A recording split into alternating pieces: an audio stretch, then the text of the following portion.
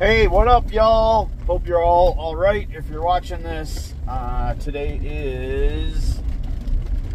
it's sometime April 27th, 2023. I wanted to do a quick video, which it'll probably end up with me rambling a little bit, so bear with me here. The last 8 years I've been working as a truck driver, and I just kind of wanted to leave my input for some people that might watch this video, that I can help them out maybe a little bit with some input or whatever not. I quit like 2-3 weeks ago probably. I quit my job as a truck driver, and I was working out of Sioux City, Iowa, and I came back to New Mexico. The reasons that I actually quit, and I'm not going to put my company on blast at all because they're very nice people, so don't ask. I got hired in to do a certain route, going generally from that area, Marshalltown, up in Minnesota. Most of my route was supposed to be back and forth to the Oklahoma City area and down by Kansas City. Well, they pretty much got rid of my route, and hopefully the sun isn't too bright on this or anything. They got rid of my route, and in 2022, I averaged about 3,800 miles a week, and when they got rid of my route, I lost probably closer to about 800 miles a week, because they couldn't keep me busy enough. Yeah, it kind of sucked. I was not ready to quit. I was going to keep driving through the end of 2023.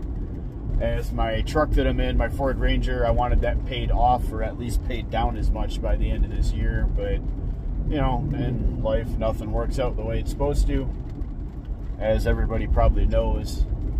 So, yeah, well, I'm back out here in New Mexico. I am going through all my training and certifications I need to do security, armed security at that. I'll most likely be working in some federal buildings out here. I'm not sure exactly where or what, but that's what I'll be doing now. And I'll get to spend a lot more time outdoors, doing off-road stuff and camping, you know, that type of thing. So I'll be able to work on my YouTube channel a lot more, which I'm hoping to get you guys some good content this summer, and a lot of good information more than anything is what my goal is here.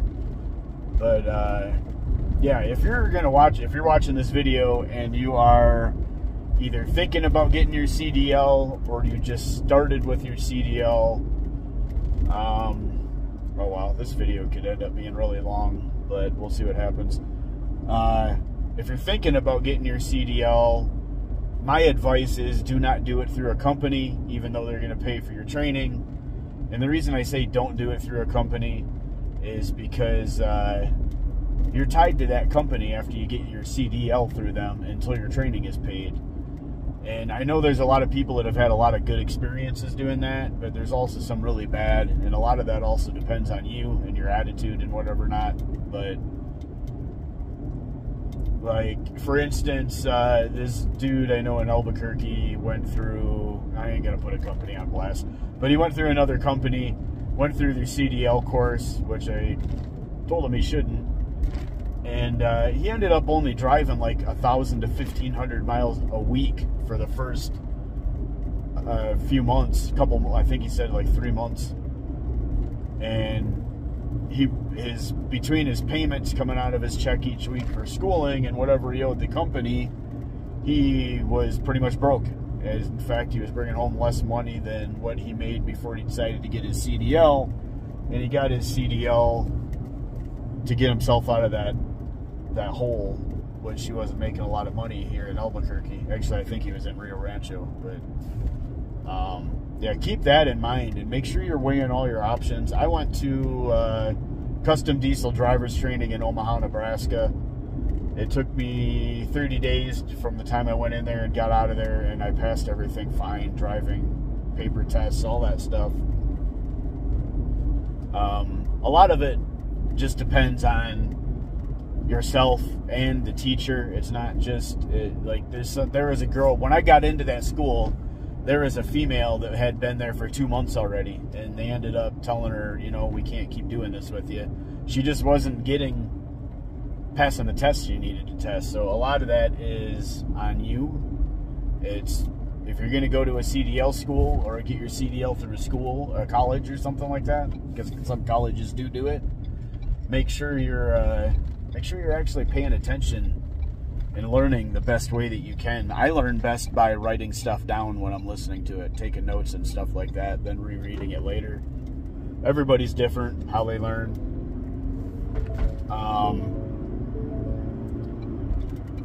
As far as when you start driving, when you're with a trainer, being with a trainer is going to be absolutely horrible. At least it was for me.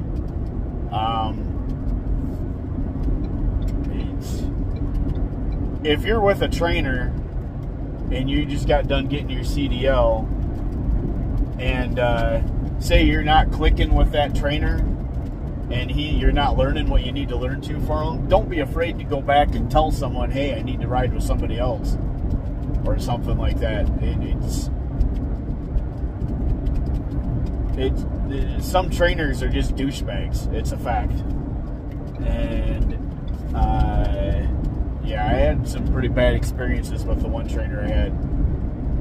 He actually was trying to sleep naked in the truck when I was with him, making all kinds of like gay comments and stuff like that, which I did not appreciate. I think he was bi, and at one point I threatened to throw him out of his own truck and leave him. And when we got back to our yard where I was at the time, I ended up going in and telling him flat out, hey, you know what, I'm not getting back in a truck with this guy. He's got some problems. And that guy, I don't think he ever trained again after that, actually. But yeah, it was a lot more happened, and it was a very bad situation, and I almost lost it on him a couple times. But yeah, it just make sure you do what's best for you and your CDL when you're training. If you're not clicking with somebody, go find somebody else, period.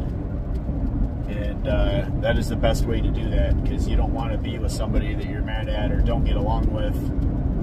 You don't even need to be personal about stuff when you're in a truck with somebody training. Keep it professional. But, you know, there's that whole personality conflict thing that, you know, not everybody gets along with each other, obviously. But now when you're in your own truck and you're driving, you may or may not grasp backing up. When you're backing up, the first guy that I trained with the way that he was trying to train me on backing up, it was bad. I wasn't getting it. It took me forever to get backing up. Watch your tires on your trailer. Don't watch the back of your trailer. That's the best advice I could give. And if your tandems are forward at all, make sure your back of your trailer isn't going to swing around and hit something when you're trying to back into a spot. Use all the friggin' room you need to when you're backing up, or turning corners even. Don't be afraid. That whole goal thing. Get out and look.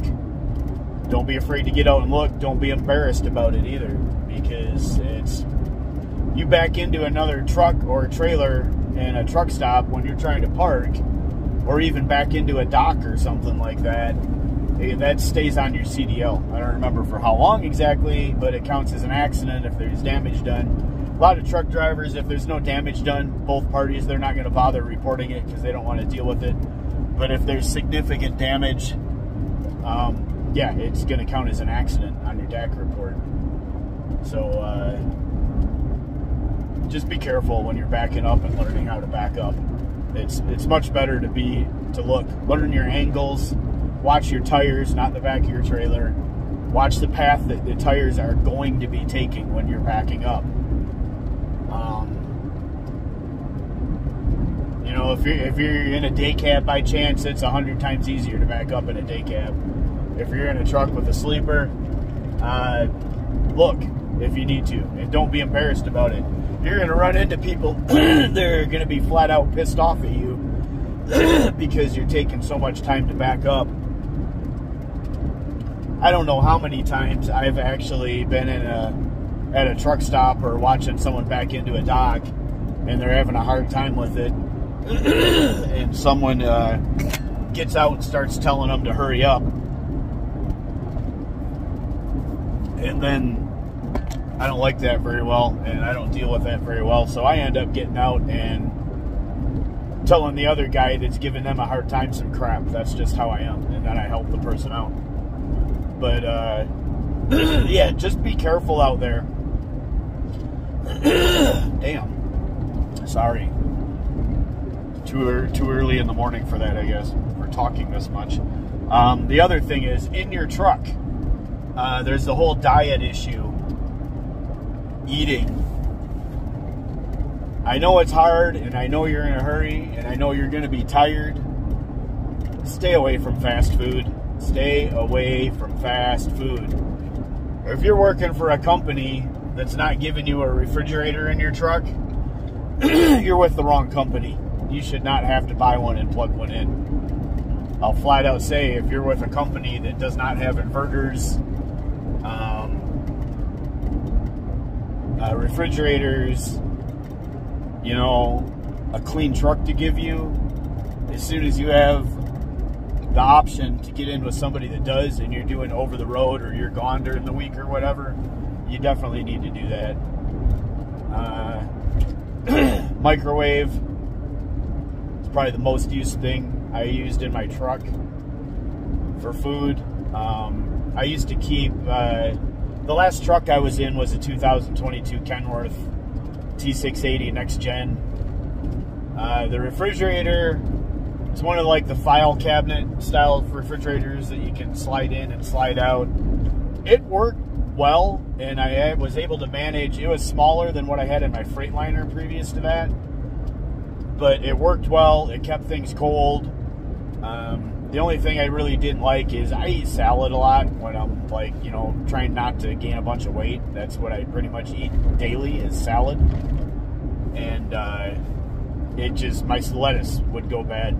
Like, you'd open a bag of lettuce, 2 days later you couldn't eat it because it was brown and slimy and gross. But yeah, your diet, I mean, if you have food, any type of food allergies or something like that, you got to pay attention to what you can eat. Stay away from sugar. I know it's easy to grab a fountain drink and whatever. I'm a huge coffee drinker, not so much hot coffee when it's warm out. And yeah, no sugar. No sugar. The creamers are where you get the sugar in your coffee. Coffee's not so bad to drink. You just need sugar-free creamer, which isn't bad. In my truck, I had a microwave. I had a little tiny air fryer. I had a electric frying pan and a bullet blender. And most of the time, when I was on my 34-hour break, that electric frying pan got used every single week. I would cook up. I had an electric frying pan. If you're familiar with those, they kind of have like the higher walls on the side of them. I would usually cook up. I would go buy like the beaten eggs, like the full half, like cartons of them or whatever. I don't know what size they are. 2 quarts, whatever that is, or something size. I don't know. But I would cook those. I would get some ground sausage. I would cook that up in the pan first. Dump all the eggs in there, and then I would usually put green pepper and a whole bunch of black pepper or whatever. You don't want to cook stuff that's going to splatter around a lot, because that will leave grease all over the inside of your truck. Even if you have a lid, you have to take that lid off sometime. And I was pretty picky about keeping my truck clean, so that I never cooked anything that splattered a whole lot. That's one thing you have to keep track of. Bacon is a no-go in an electric frying pan in a truck. Don't even try it, unless you're going to do it outside your truck or cook it in a cardboard box, which I would not recommend, because you don't want that box catching on fire. But yeah, food. If you're home on the weekends, food prep. Cook 2 pounds of hamburger to take with you and mix it with brown rice. Don't eat white rice. Brown rice is less fattening, I think, than white rice. I don't remember what the exact differences are, but I remember reading about them, and I know brown rice was a little bit more healthy if you're in a truck all the time. A lot of starch, though. And then, you know, there's a lot of random stuff you can food prep and take with you that'll last a couple days in the refrigerator. Stay away from bread. Fruits and nuts are good. I'm a huge fan of honey roasted cashews. That was my thing. But, you know, if you got, again, the thing is, if your teeth have issues or giving you issues, nuts aren't going to be the best thing to eat because they're hard. You want softer stuff. A banana in the morning is good. If you're sitting around a lot and you're not getting your exercise, get some of the what are they called? The rubber bands that you can use for exercise. Go on Google and look up. I don't remember what brand I ended up buying, but they were completely awesome. They got handles you can attach to them and all that stuff. And get exercise, walk. If you're on your 10-hour break, I usually tried to eat a decent meal when I did my 30-hour break during the day. That way you're not eating a bunch of whatever before you go to sleep. And then as soon as you do go on your 10-hour break, go walk. Make sure you have a nice, decent pair of shoes to walk with in your freaking truck. You can go walk. You should, I mean, just random. It's different for everybody. But you should be able to walk 1 mile in 15 minutes, easy. So take an hour when you go on your 10-hour break. Walk 4 miles if you have the area to do it in. If you're home, get some exercise.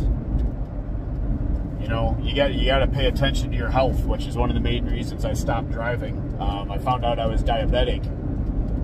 February, I had COVID. February 2023 this year, I had COVID. I ended up going to the ER. I had actually had no symptoms of it whatsoever, other than my lungs were messed up and my sinuses were screwed up.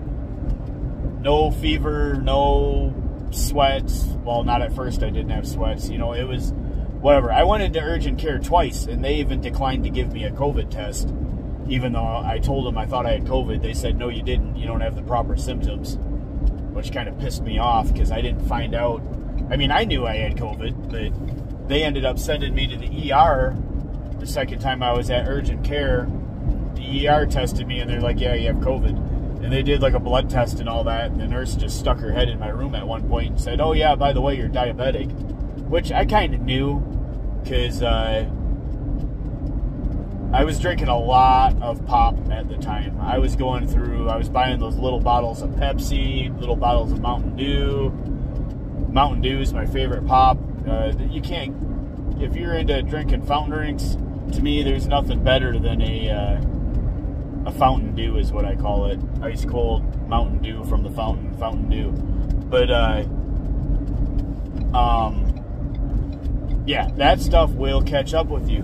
Now, the reason I figured I was diabetic, I'm really good at doing searches for stuff online, Googling stuff, finding out info on myself, whatever.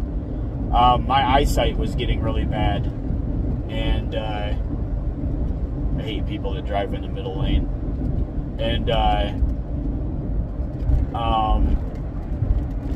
my eyesight was getting really bad. These are prescription glasses that I'm wearing right now. They're prescription Oakleys. My regular glasses are prescription. And I got prescription glasses probably 2 years ago or somewhere around there. And I just knew, like, my eyesight was horrible. I was peeing a lot. Like, literally, like, if you're peeing to the point to where you can't hold it anymore and you're literally gonna piss yourself if you don't do something quick, you might want to go get your blood tested for diabetes.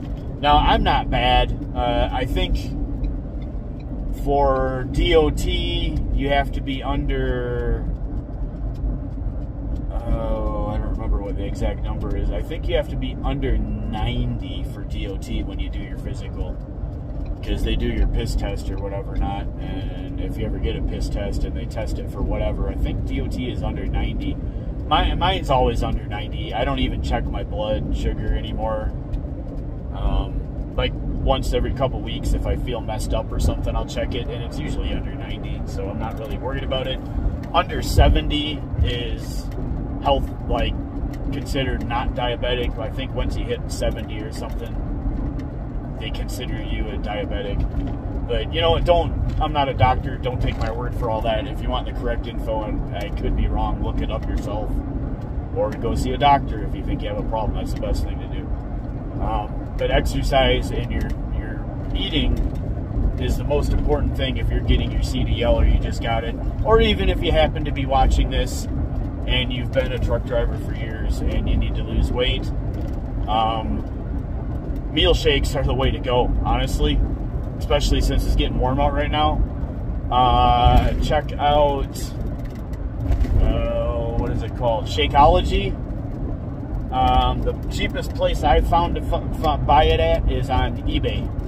It's about $100 for a bag. A bag will last you a month. And I do the chocolate. Make sure you're paying attention to what you're buying if you're going to look at it. They have vegan ones that I've been told are not so great. And, whatever. I only buy the chocolate because I'm a chocolate freak anyways. I do not know what the sugar content in that is. I have not looked. I haven't been eating it as much as I should be or was, which I will actually check that today now that I think about it. But yeah, Shakeology. It's a bag. You buy yourself a bullet blender. You need a freezer because you need ice in your truck. Your truck needs to have a freezer as part of the refrigerator. You can go on Amazon and buy RV-sized ice cube trays. I kept 4 of those in my freezer in my Kenworth, and that was about all you have room for in your freezer, besides maybe like one frozen meal or something like that you can fit in there. But yeah, those Shakeology shakes are great. I think one shake, I believe, is 200 calories. And there's little to no fat in them. One of those are fine to eat before you go to bed. That's what I actually usually do. I'm waiting to get my place. If I get hungry later at night, I generally don't eat within 3 hours of going to bed now that I'm done truck driving. That's my own personal rule that I go by. But Shakeology, yeah, 200 calories. Sorry if I keep getting sidetracked. Shakeology, 200 calories. The chocolate, what I usually do, because I am diabetic, is I buy the sugar-free peanut butter, and I'll put like a big old tablespoon of peanut butter in the shake. If you have one of those bullet blenders, best way to go for your truck, for 2 reasons. They blend in less than a minute, whatever you're doing, and 2, they take up little to no room, which is another big issue in your truck. But yeah, so if you're gonna make a Shakeology shake with the bullet blender, what I usually do is I put a little bit less than half full with ice, the little small ice cubes, RV size. I'll dump water in there about the same level as the ice, cold water. Make sure it's cold water or ice cold water, and then put your scoop of shake mix in there, which the shake will come with a scooper. Make sure it's level, not over full, or you'll screw up your 30-day bag, whatever you want to call it. And then I'll put a scoop of peanut butter in there, and then whatever else you want to add to it. If you want to add like a juice for flavor, or I usually put like chocolate almond milk or something in there, or, you know, whatever. Just something with no sugar and no fat. I wouldn't use normal milk just because it's fattening, but unless it's like skim or 1%, you can put it in there. But keep in mind, dairy products make you tired if you eat or drink too much of them too. So, okay, yeah. And then as far as like the inside of your truck and stuff you should have with you while you're out on the road, this was one of the main things I wanted to talk about. Where should I even start? Showering. Make sure you have slides or flip-flops. Don't ever, ever, ever, for any reason, let your bare feet or socks touch the floor in a shower, at a Love's or a Pilot. or a Flying J, or wherever you may be showering at, not in the shower room, not in the bathroom, not nothing. They are technically supposed to be sanitizing those in between each person to keep any kind of fungus or anything off the floor. People do get athlete's foot from walking around in there in socks and barefoot. It's pretty friggin' common. I myself, the company I was working for, we used to use Loves and Quick Trip. If you're familiar with Quick Trip, up in like the like Iowa, Minnesota, Wisconsin area, not the Quick Trip with a Q, but it's a Quick Trip with a K. Yeah, I've watched multiple Loves when I've been doing laundry or something, just flat out not just go in there and wipe stuff down and get out of there. They don't even do anything with the floor. So protect yourself, your health. There's so many different things you can catch from somebody else in those showers. When you're showering, plus you don't want to step on someone's kids. That's going to be horrible. But showering, make sure you have your own towel, your own body wash. I use Axe body wash. I always had my own towel. Don't use the truck stops towels. The one time I tried to do that, I picked up a towel and it literally smelled like vomit. It was disgusting. I've never even touched one other than to clean my shoes, since the washcloth that they leave in there is usually what I use to clean my shoes or boots, and then I rinse it out and leave it there. But yeah, showering, make sure you have all your own stuff. Don't use the truck stop stuff. And it's better that way. You can keep track of it actually getting cleaned and whatever not. So better to do. Have yourself a dedicated bag for all your shower stuff, bathroom stuff, personal hygiene stuff. Like I use a small Oakley duffel bag is what I was using. If you look up small, actually I would use a medium, because you got to have a change of clothes and whatever not in there. Look up medium-sized duffel bag on Amazon, eBay, go into a store, buy something that's not going to fall apart. And then, let's see, what else? In your truck, make sure you have multiple pairs of gloves. The gloves are very important. Now, I spent a lot of time going through gloves, trying to find the best gloves that weren't going to fall apart, that weren't going to let my hands get all messed up while I was using them. The best gloves that I found, if you go on eBay or Amazon and do a search for double palm work glove, those are the hands down the best gloves I've ever found for anything related to truck driving. They're going to be like the gray ones, like you can buy at the truck stop. Do not buy the gloves at the truck stop because they're pure trash. They're too thin. They don't have any, yeah, they're garbage. Don't buy those.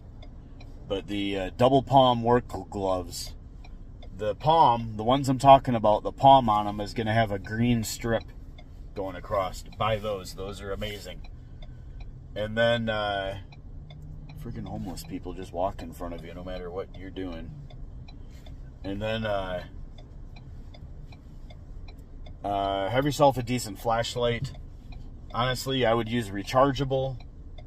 I cannot stand buying batteries. Plus, that's just one of those things. When you're driving, it can charge. When you're sleeping, it can charge. Flashlights. If you want actual decent stuff. Damn, I wish I would have brought my shooting range bag with me. Flashlights. My go-to brand for flashlights is Phoenix. Olight is a decent brand. There's a bunch of them. You can get Throughlight, Olight, Phoenix. I'm not really one just for buying random stuff from Walmart or whatever and using it. I like to do review. I review everything that I buy online. I'll go on YouTube, watch reviews, read reviews before I buy anything. It doesn't matter what it is. It doesn't matter if it's socks or jeans or a hat. But yeah, electronics, definitely read reviews before you buy something. Spend the money and buy something that's quality. And I got some stuff I got to do right now. So I'm going to end this because it's already going on 30 minutes, and I am going to do a part 2. This one will be labeled part 1. I will do part 2 later on today. Thanks for watching.